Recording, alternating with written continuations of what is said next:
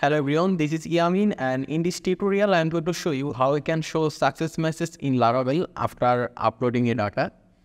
So here you can see some input field, and when I click on this button, it will upload the data and then it will show us a success message, and we will also be able to close the success message. So for it, first of all, what we need to do is that when we click on this button, it will send a message from the controller. So first of all, let's just go to our controller.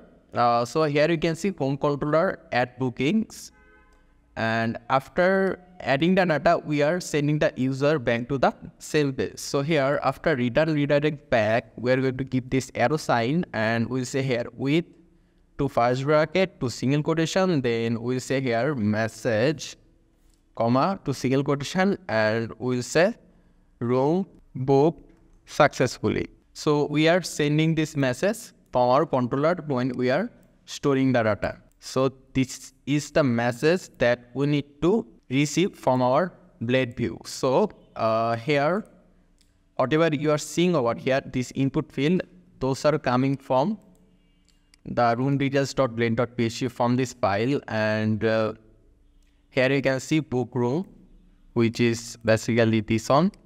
So after this book room, we are going to show the success message here. So let's go back, and here we are going to have a if condition. We'll say here at the rate of if to first bracket, then we'll say here session again to first bracket, then this arrow sign, we'll say here if session has message, and we also need to in this if condition. So we'll say here at the rate of int if, and let's have this if condition inside the div. So div will open over here and it will end over here. So inside this, if session has message, and here you can see this message will come from our controller. Here you can see message, and the message will be room booked successfully. So if there is any message, it will show us the message. So in order to show the message, we will give to second bracket, then we'll say here session to first bracket, this arrow sign, we'll say here get again to first bracket to single quotation, and we'll say here message. So if there is any message, only then it will come to this if condition, and then it will print the message, and the message is this one, room booked successfully. So right now, if we just save this and let's go back to our browser, refresh here, and if we now let's just give a name ABC. Let's give the email address, which will be, let's say abc@gmail.com. Let's give a random phone number. Let's choose a date over here, start date, end date, and right now if you click on book room, and there you can see the message that room booked successfully. Now let's go and add some design. So before we add the design, we need to do one thing, that is we need to get the bootstrap CDN link. So first of all, we need to come to this website, bootstrapcdn.com. I'll give this link in the description. And if you go down here, you can see CSS, bootstrap CSS CDN link. So if we just click on this arrow sign, here you can see the HTML CDN. So if we just click it, it will get copied. So we'll copy this, then we'll go back to our code. Then roomdetails.blade.php, let me go at the top. And inside the head section, we'll paste the CSS CDN link, bootstrap. And after that, what we'll do is, we'll go a little bit down, and here you can see JavaScript CDN link. So we'll click on this arrow sign, and here you can see HTML. We'll click on it, and it will copy the code or the script code. So let's go back, and this time we'll go down, and at the end of the body, we'll paste the JavaScript CDN link. Let's just save it. And after this, let's go at the top, and here you can see session has message. So for this message, we'll have another div. So let me just say here div opening, and this div will end over here. So inside this div, we're going to mention a bootstrap class. So the class name will be alert, let's say success.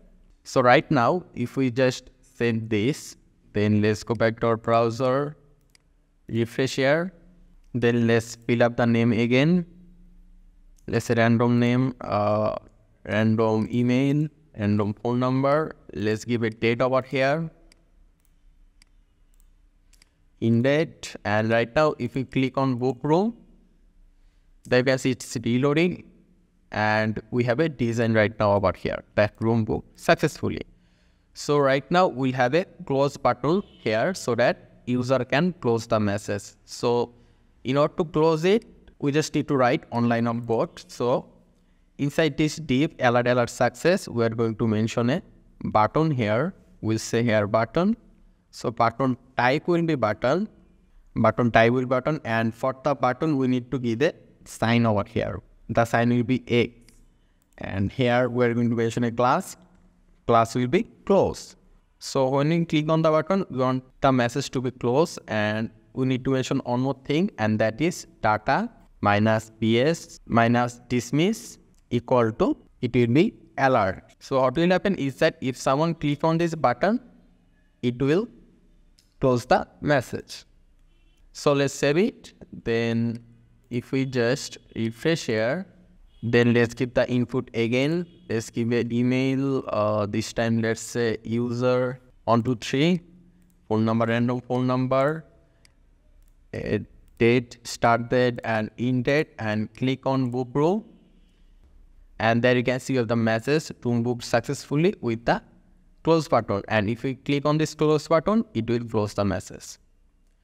So right now, if we just log in, and let's just try it with the logged in user, 1, 2, 3, 4, 5, 6, 7, 8. Click login.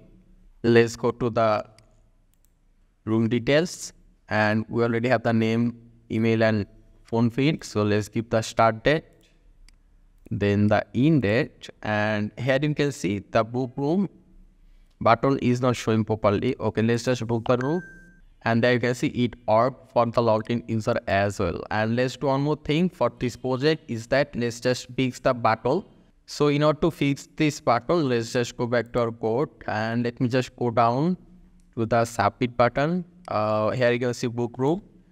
So here we'll inside this input field, inside this input type submit, we'll mention a style, and the background color for this button will be, let's say, sky blue. Save.